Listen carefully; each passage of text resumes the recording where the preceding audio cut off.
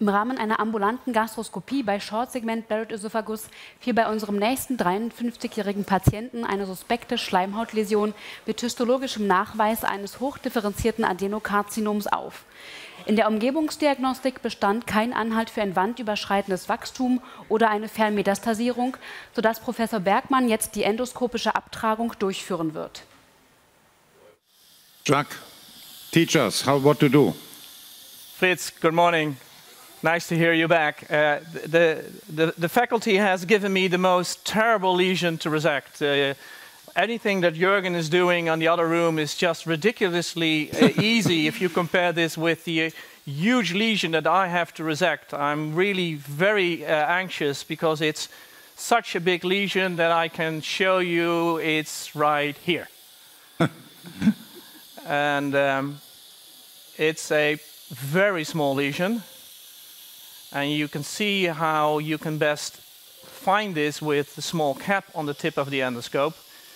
And with white light endoscopy, it's very subtle. And congratulations to the endoscopist who picked this up. And then with NBI on this 190 Olympus scope, we can better see this. We have activated the near focus and then maybe just put it on the water and, well, you could have fooled me. But this is the area that has been targeted for biopsy and has been revised as being dysplastic. We've checked the other areas of the Z-line again by using this cap.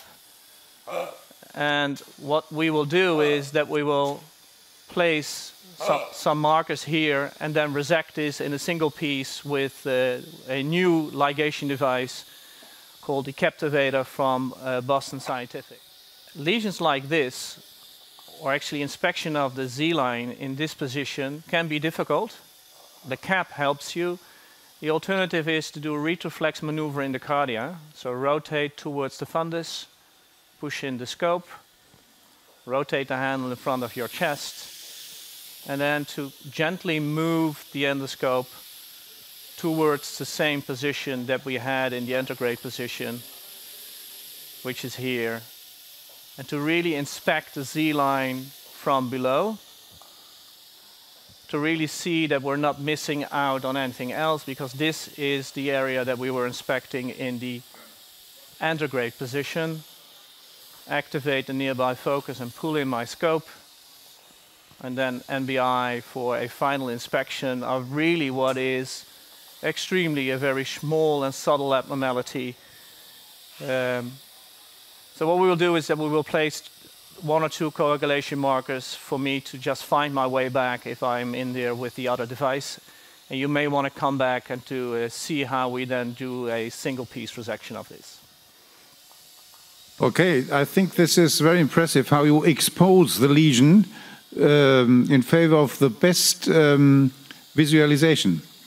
Very helpful. This is just good.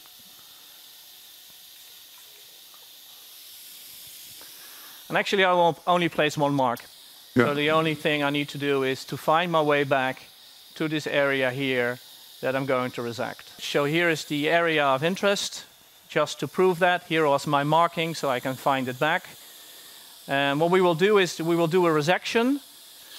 So if you bear with us, suctioning in the lesion, releasing the band, pulling back the scope, a little bit of flushing to get rid of the blood.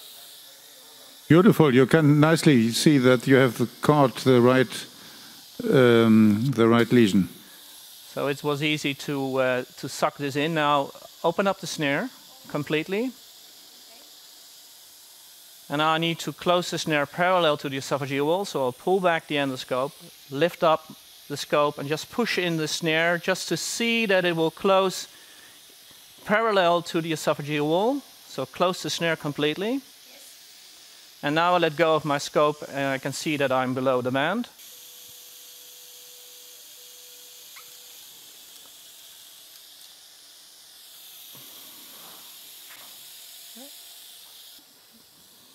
Okay, Jacques, thank you. This was great. Okay. Very instructive. Die Histologie zeigte ein gut differenziertes intramukosales Adenokarzinom. Die Resektionsränder waren allseits karzinomfrei.